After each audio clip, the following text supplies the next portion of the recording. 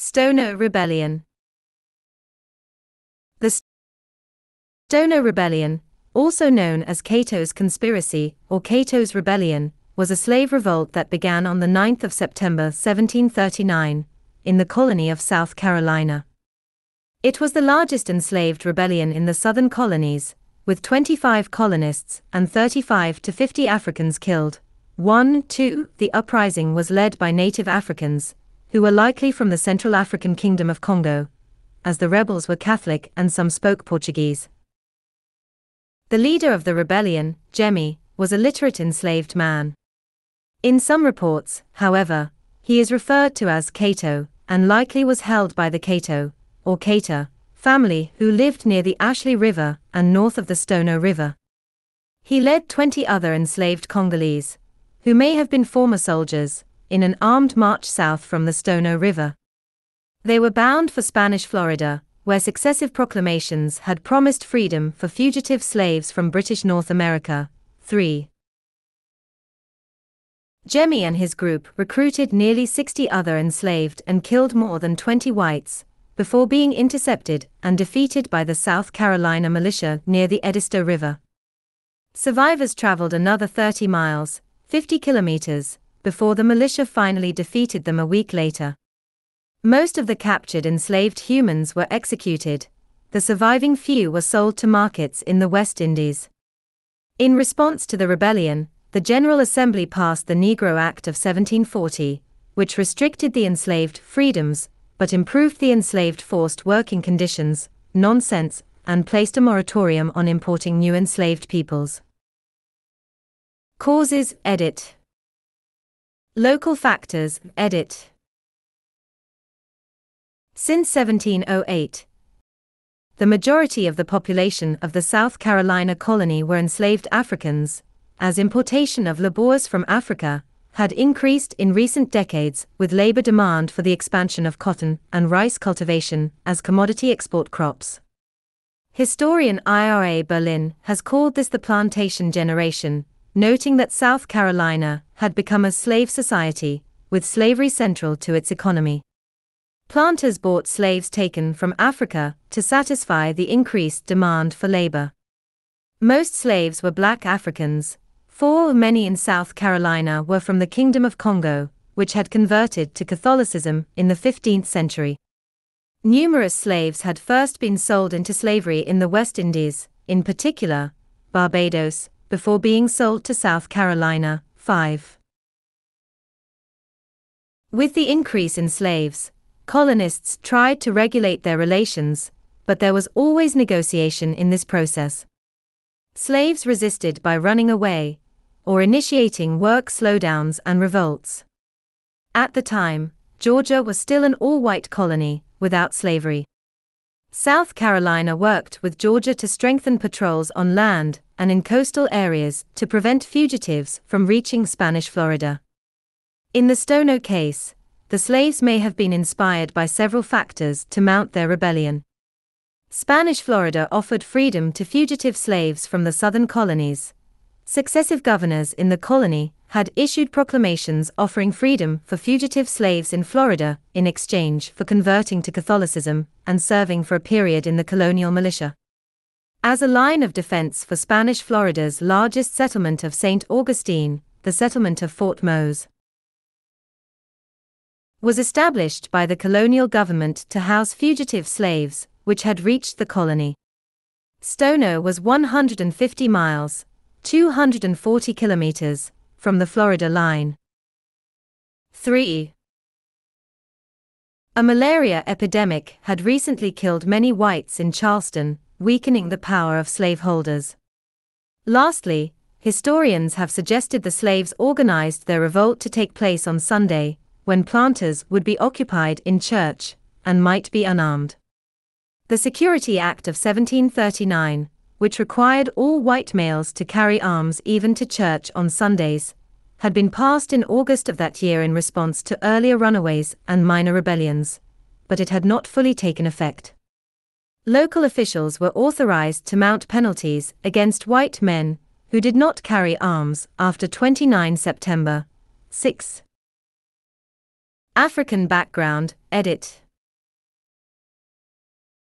Jemmy, the leader of the revolt, was a literate slave described in an eyewitness account as Angolan. 7 Historian John K. Thornton has noted that he was more likely from the Kingdom of Congo, as were the cohort of 20 slaves that joined him. 8 The slaves were Catholic and some spoke Portuguese, both of which point to Congo. A lengthy trade relationship with the Portuguese had led to the adoption of Catholicism and learning of the Portuguese language in the kingdom. The leaders of the Kingdom of Congo had voluntarily converted in 1491, followed by their people. By the 18th century, the religion was a fundamental part of its citizens' identity. The nation had independent relations with Rome. 8 Slavery was present in the region, and it was regulated by Congo. 9 Portuguese was the language of trade, as well as one of the languages of educated people in Congo. The Portuguese-speaking slaves in South Carolina were more likely to have learned about offers of freedom by Spanish agents. They would also have been attracted to the Catholicism of Spanish Florida. In the early 18th century, Congo had been undergoing civil wars, leading to more people being captured and sold into slavery, including trained soldiers. It is likely that Jemmy and his rebel cohort were such military men, as they fought hard against the militia when they were caught, and were able to kill 20 men. 8 Events of the Revolt, edit. Part of a series on North American slave revolts. The Haitian Revolution. Show. On Sunday, the 9th of September 1739, Jemmy gathered 22 enslaved Africans near the STONO River, 20 miles, 30 kilometers, southwest of Charleston. Mark M. Smith argues that taking action on the day after the Feast of the Nativity of Mary connected their Catholic past with present purpose, as did the religious symbols they used. 10 The Africans marched down the roadway with a banner that read Liberty, and chanted the same word in unison. They attacked Hutchinson's store at the STONO River Bridge, killing 2 storekeepers and seizing weapons and ammunition.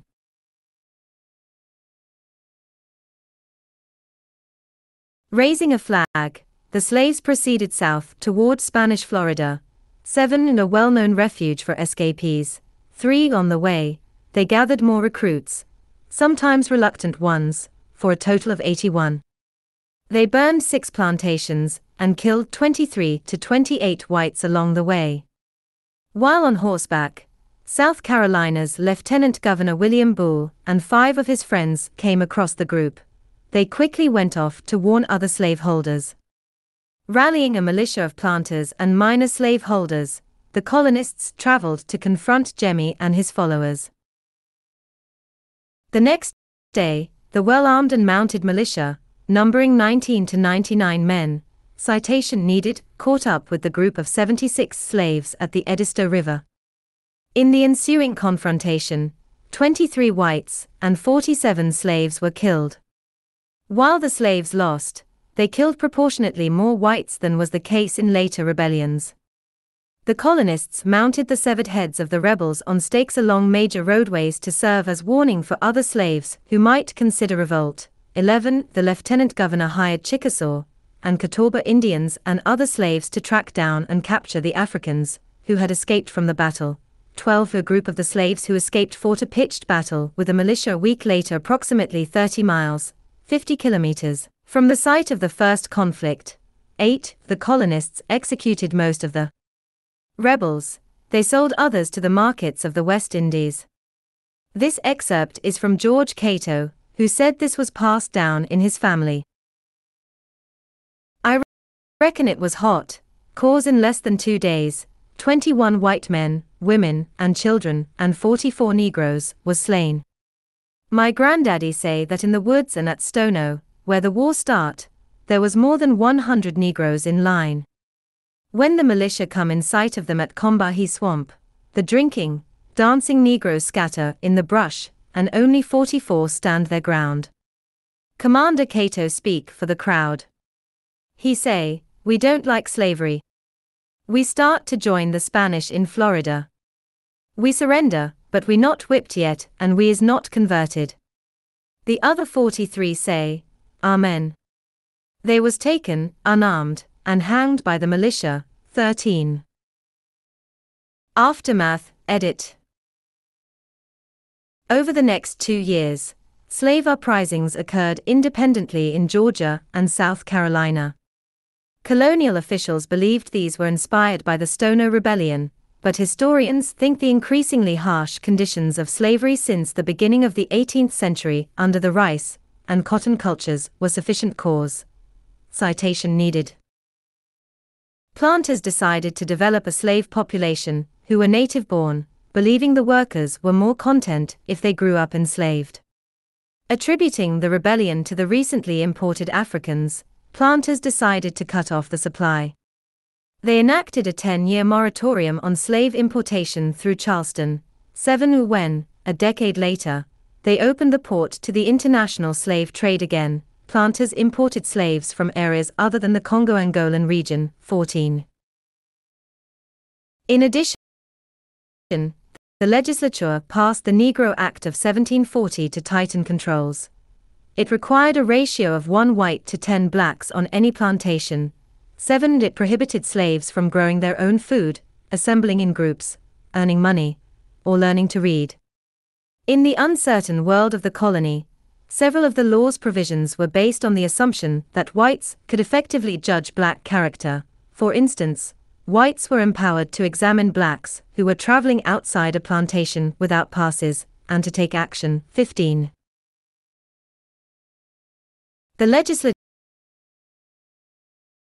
also worked to improve conditions in slavery in order to avoid problems. It established penalties for masters who demanded excessive work, or who brutally punished slaves. These provisions were difficult to enforce, as the law did not allow slave testimony against whites. They also started a school to teach slaves Christian doctrine. 16. At the same time, the legislature tried to prevent slaves from being manumitted, as the representatives thought that the presence of free blacks in the colony made slaves restless.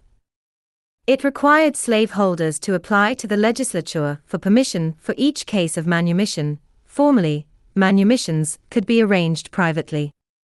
South Carolina kept these restrictions against manumission until slavery was abolished after the American Civil War. Citation needed. Legacy, edit. Stono River Slave Rebellion Site. U.S. The Hutchinson's Warehouse site, where the revolt began, was declared a National Historic Landmark in 1974. 19. The South Carolina historical marker has also been erected at the site. 20. The text of the marker reads: The Stono Rebellion, 1739. The Stono Rebellion, the largest slave insurrection in British North America, began nearby on September 9, 1739. About 20 Africans raided a store near Wallace Creek, a branch of the Stono River. Taking guns and other weapons, they killed 2 shopkeepers. The rebels marched south toward promised freedom in Spanish Florida, waving flags, beating drums, and shouting liberty. On the reverse side, the rebels were joined by 40 to 60 more during their 15-mile march. They killed at least 20 whites, but spared others. The rebellion ended late that afternoon when the militia caught the rebels, killing at least 54 of them. Most who escaped were captured and executed. Any forced to join the rebels were released. The SC Assembly soon enacted a harsh slave code, in force until 1865. 20.